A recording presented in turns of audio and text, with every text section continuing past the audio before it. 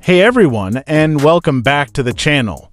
Today, we're diving into the world of enhanced audio for your rooted Android phone. We'll be installing the Moto Waves V to Magisk module. This module unlocks a whole new level of sound customization, taking your listening experience to the next level. But before we jump in, let's make sure your phone is ready. Your phone needs to have either an ARM v7A or ARM6 for -V8A architecture. Obviously, your phone needs to be rooted. We won't cover rooting in this video, but there are plenty of resources online to help you get started. Now, this one's important. If you're not using a Motorola ROM, you'll need to have the Moto Core Magisk module installed first. Alright, let's get to the installation. Open the Magisk app, navigate to the Modules section, and tap the Install from Storage button to select the downloaded file. If you're using kernel U, the process might be slightly different. Go to the Modules section, then click on the plus button to select the downloaded file.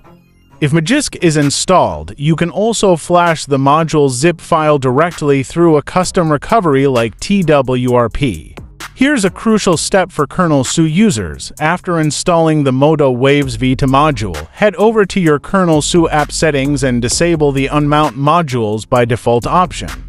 This ensures the module stays active after a reboot. Once everything's installed, give your phone a quick reboot now to access the Moto Waves features. Swipe down on your notification bar and open the quick settings, look for the Moto Audio tile. Or you can directly open the app that is installed on your device. That's it, you've successfully installed the Moto Waves V to Magisk module and unlocked a world of audio customization for your rooted Android phone. With its impressive features and flexibility, you can tailor your sound experience to your preferences. Thanks for watching. If you have any questions or encounter issues, feel free to leave a comment below. If you enjoyed this video, give it a thumbs up and subscribe for more tech tutorials.